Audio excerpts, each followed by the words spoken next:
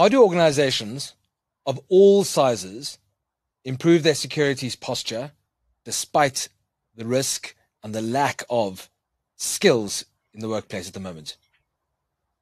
I'm James Erasmus at TechCentral, and this is the TCS Plus. Thank you very much, Ian McShane, for joining us. Ian McShane is the Vice President of Strategy at Arctic Wolf. Thank you, Ian. Hey, happy to be here. Thank you. So, Ian, let's just jump straight into that topic. You know, the skills shortage is something we're acutely aware of, especially here in South Africa, but across the globe. But on the topic of security, we really need to address this and work out what are we solving for.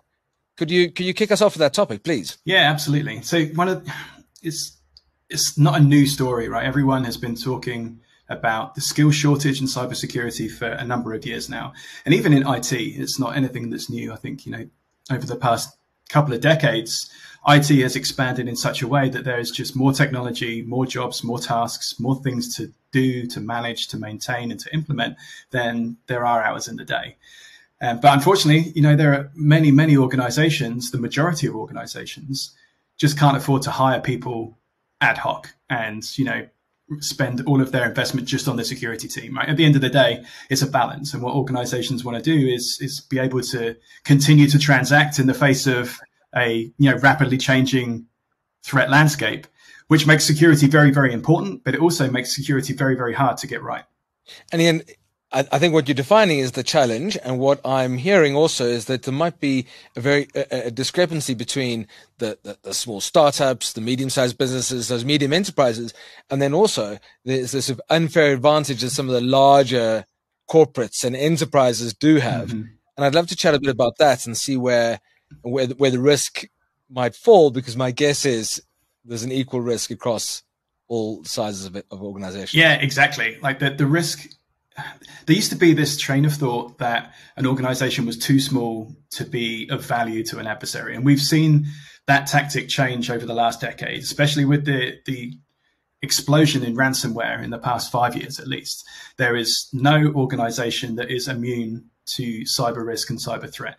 And in fact, I would go so far as to say that every single organization, big or small, at some point is going to be either the target of a cyber incident, or they're going to be the transport of a cyber incident, which means they're going to be, used to access or to launch an attack against someone else. So there's no such thing as immune or too small for to have cyber risk. What's important though, and you mentioned one of my favorite or least favorite ways to think about it, is that some organizations do have that unfair advantage, right? If you look at the larger organizations that can afford to staff their security team 24 hours a day, 7 days a week, 52 weeks of the year, versus a small organization that has one person responsible for all of IT and security. And my guess is there are similar tools that are common across both organizations, big or small, and sometimes they're as obvious as Microsoft 365 or whatever other, tools you have available to you, but aren't necessarily being used in the right way because a small organization is too busy trying to get the product out the door and clients in the door versus the big organization who, as you rightly say, have scale and capacity. How do we identify what that problem looks like across those different organizations and actually operationalize it to solve for this risk?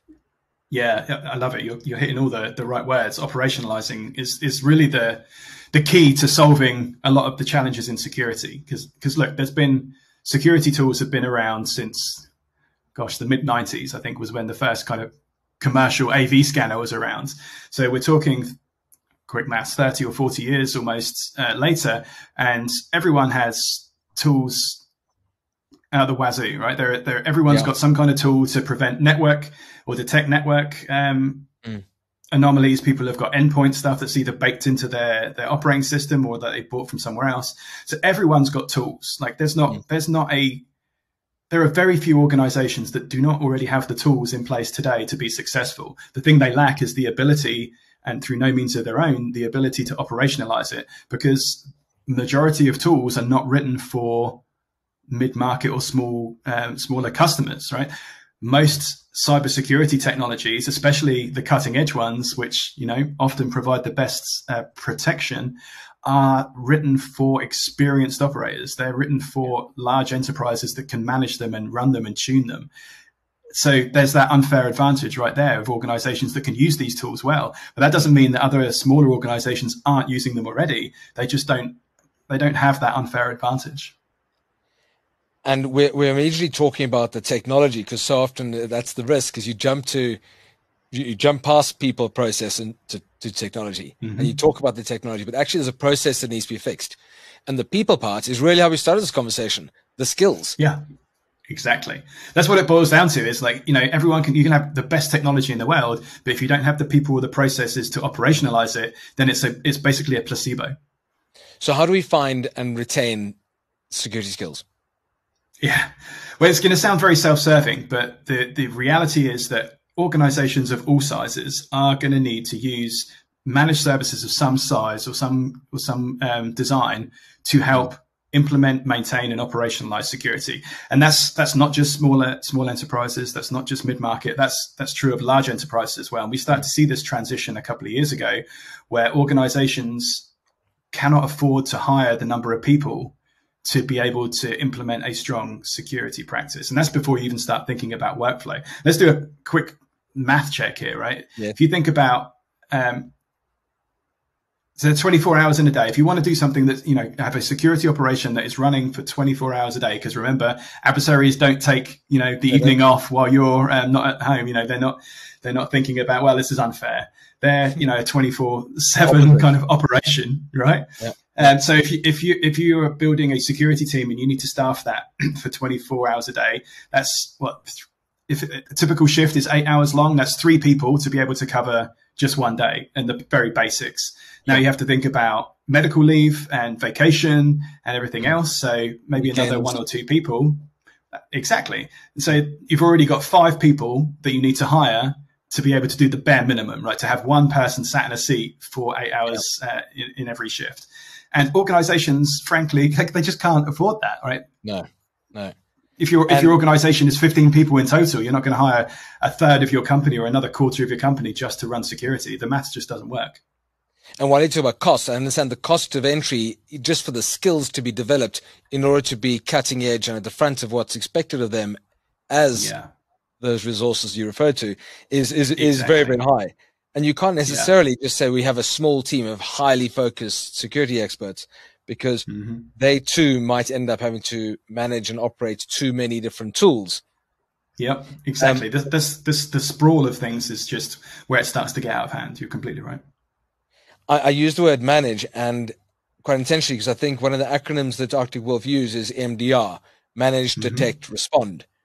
And if I think that I have a potential threat knock at the door, or possibly even an existing threat inside my organization, where do I start, irrespective of size? Well, so MDR is a great place to start. And let me tell you why. Like, we have customers, obviously, with 3,000 customers today and growing in Arctic Wolf. And every single customer at some point has already got tools. Like I mentioned earlier, like there are a few organizations that do not have the tools to be successful. It's about operationalizing it. So we take customers on, we onboard them, but we still find threats in their network. We find adversaries, hands on keyboard, active attack campaigns in, I would say at least a third of the companies that we onboard. Really? And these people are paying a lot of money for technology. They've got the products that are in the top right, of the Magic Quadrant, or the, Forrester Waves and other analyst documents I'm sure are available. But our customers are paying a lot of money for security, and it's just not working out until they manage to get the operational side of things fixed. And the fastest way to do that, frankly, is to look at a MDR provider who can take all of the signals from your technology you've already invested in and make it work with our security operations team. And also prioritize and deprioritize those which need to be tackled. Yeah, exactly. So this is the and again, the difficulty with cybersecurity is not all acronyms, not all things are equal. When there's one MDR vendor and another MDR vendor, they're not always the same thing. Some of them are very standoff. Some of them are just, hey, we'll tell you when we think something's wrong. And some of them, like Arctic Wolf, will provide more of a strategic lens as well, not only helping you with the day-to-day tactical battle of dealing with alerts and potential security incidents, but helping you understand what it is you can do over the long term to really improve your security posture. And again, that might not be technology based. That might be more around educating your users and your colleagues on, what the cyber threats mean, letting them know how they can report cyber threats is usually the first place to start for a lot of organizations, rather than just hoping someone knows what to do when they see something wrong. Can we talk a bit about Arctic Wolf's presence here in South Africa? I understand you're currently in the US. You've also got a huge presence in the UK, but you have an office here in Johannesburg, South Africa. Yeah. And I'd love to understand a bit more about that and how your global presence and the size, if I can use size as the quantity of data you process, is helping inform the position and the detection here in specific to South African clients of yours. Yeah, so we have predominantly been North America based for since our inception, really in 2013. But I think it was 2 years ago we really expanded into Europe. So it's not just the UK; it's also Germany, the Nordics. There's a whole area in EMEA. We've also got our offices in Australia and New Zealand, as well as South Africa, as you point out. And the beauty of having such a distributed essentially a distributed data collection is that we're able to learn lessons from the attacks and the techniques that we see from all of our other customers and flip those into protection for everyone. So the more customers we have, the more data we get, the better protected all of our customers are. And so as we start to roll out into South Africa, we've almost jump-started a lot of the pain points that we had when we first moved out of North America, because we're already seeing a lot of the kind of the similar threats across Europe and branching into the African territories. And what I'm understanding from that comment is that you're passing on that benefit to us, the South African consumer, because we do have a major skills issue. Exactly. And, you pointed out a few times, it's not just technology that's going to solve this. We're bringing our security expertise as well.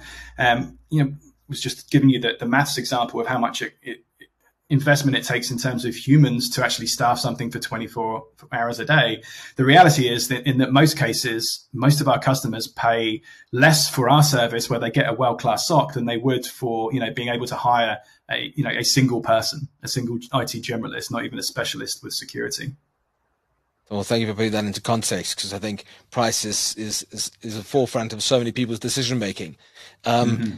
So too is being able to review the tooling that's currently in situ, work out what skills are required for that, and where those gaps are. How does that analysis work? And going back to my question earlier about where does one start?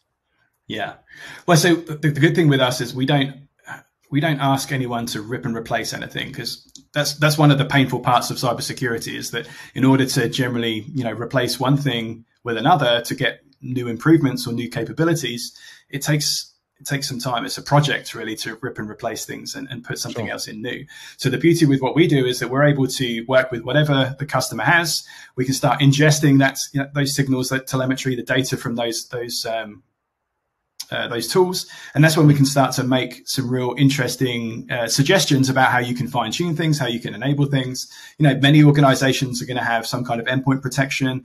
Maybe they've got some kind of email security. The reality is most of our customers come on board and ask us for help, really with setting their policies and making sure that they're, using best practices that maybe they don't have the expertise in, but certainly that we can use the expertise from all of our customers to help fine tune and put in place good security strategy.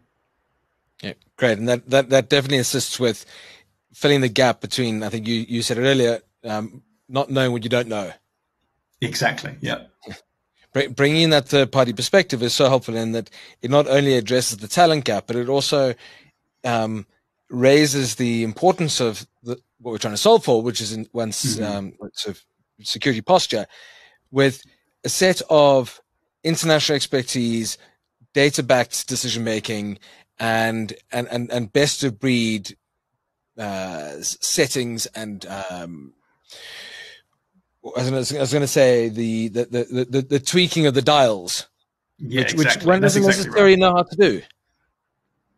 So one of the really hard things to do as a kind of traditional or a legacy security vendor has always been convincing your customers to enable new capabilities, because at the end of the day, not everyone reads emails or blog posts to understand when something new's added. And the paradigm for a security vendor is you can't always turn things on without telling customers, because you don't want to break something. You don't want to cause false positives. And so this is how a lot of organizations fall behind. And, that's one of the reasons that Arctic Wolf is very good at helping tune customers' environments because we know what's available. And so one of the most evergreen piece of advice I give to organizations is, no matter who your current vendor is, ask them to do a health check on your configuration, because at the end of the day, your vendors, me, everyone involved in security and cybersecurity in general wants organizations to be secure. If you contact your vendor and ask them, hey, Symantec, hey, whomever, hey, CrowdStrike, hey, Sure. hey, McAfee, whomever, can you just double check that my configuration is right and is using your best practices for today? They would happily walk you through the right things to do, because at the end of the day, everyone wants to be secure. And again, that's something that we excel at, because we have the visibility to see this over thousands of customers running, multiple different combinations of products too.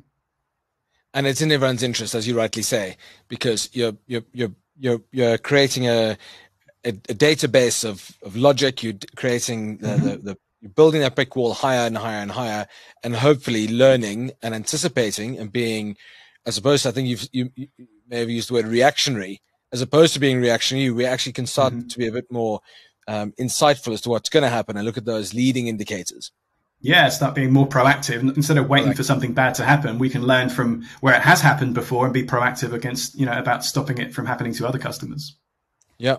And as we keep going back to this conversation about skills shortage, but you've actually just pointed out the fact that just by engaging and just by having the topic of security front of mind, we're all building each other's skills.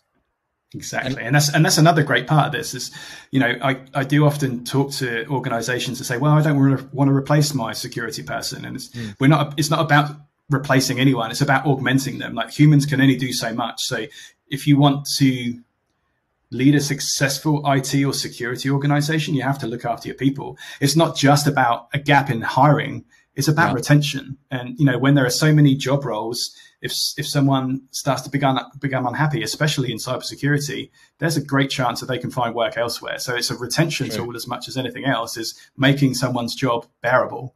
And believe me, I've been sat in that security seat, and sometimes it can suck. I love your honesty.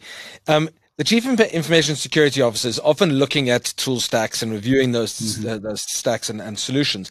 They're also addressing this issue of skills development. And I was going to spend a bit of time talking about upskilling and reskilling, but I think we've touched on that. The last point I really want to make about today's conversation, which I find fascinating, is that of alert fatigue. That's the bit I said that sucks. Like, I've been there. I've sat in front of a machine for 9-10 hours a day, just working through lists of these alerts. And you go through, and it can become pretty mind-numbing stuff, especially if you're doing it, 7 days a week, 8 hours a day of, just going through the same old things, and you can't solve for it. And again, that's one of the beauties of using a service like MDR, because it protects your end users from that. It's in our interests to build the technology to prevent superfluous alerts being sent to you. So we want to contact our customers with actionable things to do, not just letting you know that, oh, look, we're able to take care of this for you. We actually want to work with those customers to do meaningful things and not contribute to the alert fatigue problem. Or turn off the notifications. Well, that's the other thing is, and cards on the table. Luckily, I think it was 20 years ago, so it's outside the statute of limitations. But there are times when I would just be like, do you know what? I really cannot do that again today. So I'm just going to mute that one, and fingers crossed it wasn't a real one. Hope it goes away, which it's not going to, and neither is our skills shortage. There's nothing. There's no immediate fix to it. It's definitely something that's going to evolve. It's definitely something that we need to embrace as an opportunity and not see it as a risk. I think organizations that take their security seriously are watching and listening to this podcast and are definitely going to gain and benefit from the experiences and the knowledge that you've shared today. So thank you very much, Ian. Thank you for having me.